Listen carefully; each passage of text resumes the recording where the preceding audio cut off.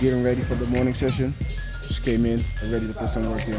Preparing for the fight that will be 9th of December against Samo Petje.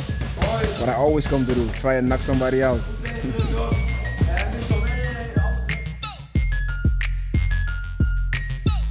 Because it's a replacement fight. I was supposed to fight Marat, but he couldn't fight anymore. I looked him up a little bit. I saw that he's a kicker. He got a Muay Thai background. And that's all I know.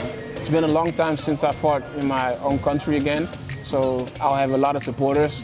That always gives you the extra push to perform better than you usually do. So I'm really excited for it. Fighting in Paris tonight out of Angola, ladies and gentlemen, it's Christian Bad News Baya.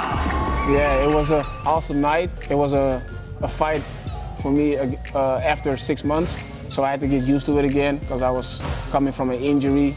I was a little bit insecure about myself because of the injury, but in the last round from the first fight, I thought, okay, let's just go for it. So I tried to put the pressure up more and more and more, and it went pretty well. Now advancing to the tournament final, Christian Baya!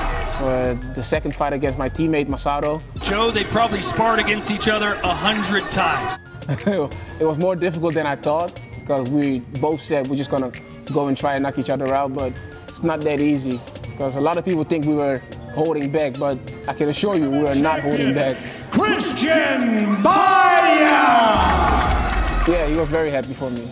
And I would have been happy for him too if he won the fight. So we're still friends. Very good friends still. I don't know. Happy to fight again. It's been too long. Like 6 or 7 months since my last fight, so I'm excited.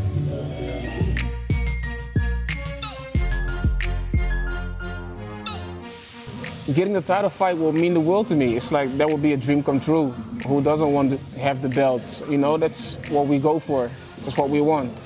So it will mean very much to me. It'll be a tough fight, but I'm looking forward to it, and I'm seeing myself with the belt already. It doesn't matter who I'm facing. In the ring, you can always expect bad news coming from my side.